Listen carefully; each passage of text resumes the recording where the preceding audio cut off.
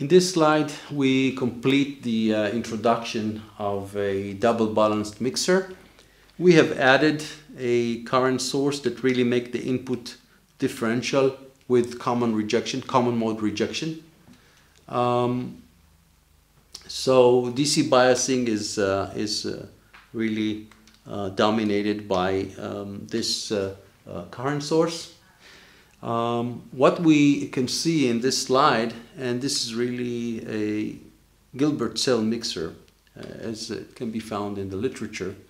What we can see in the slide is that if this is the VDD and this is ground, we have many transistors, like at least 3. We have a common source, we have a current source here, what is usually a 1 transistor, but sometimes even more, and the transconductance amplifier transistors, and then we have the modulator transistors and the load, which may be resistive, but what we see is that we need to bias at least 1, 2, 3 transistors, and the output needs to be, if the output needs to be at around a half VDD or maybe 2/3 of VDD, we need to develop some DC voltage on these resistors, especially when we use it as a down converter where these loads cannot be inductors.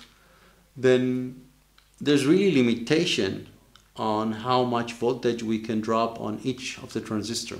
This is really becoming a challenge in the modern technologies where the VDD is dropping and getting to a 1 volt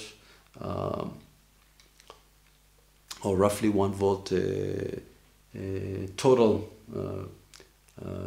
biasing voltage.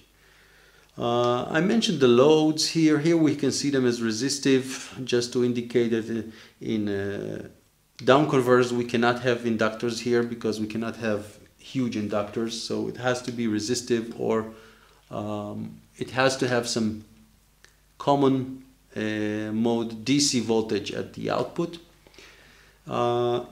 If we use up converter, these loads can be inductive, so this will help with the headroom challenge. However, inductors here, as we may have remember from discussing LNAs and PAs, will really pose some more stability issues on the whole circuit. So the whole circuit is, as I mentioned before, have a lot of potential instability sources. We have the common source amplifier here. We have 2 large signal amplifiers here, and the stability is a main consideration here. But anyways, we see that the biasing of this topology with modern technologies is really, really challenging.